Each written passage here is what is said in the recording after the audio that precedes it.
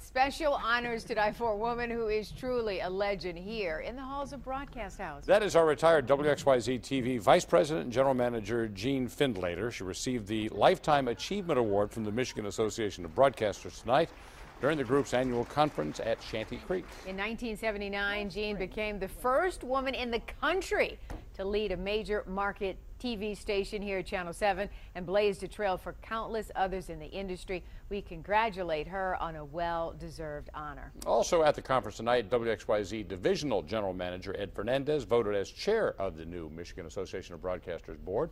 Ed has done a lot of great work with the organization and will be serving a one-year term this year. Yeah, congratulations to both. A lot of stuff going on while we're here working. She was like a trailblazer yeah, she really was. Sure. Yeah, definitely was.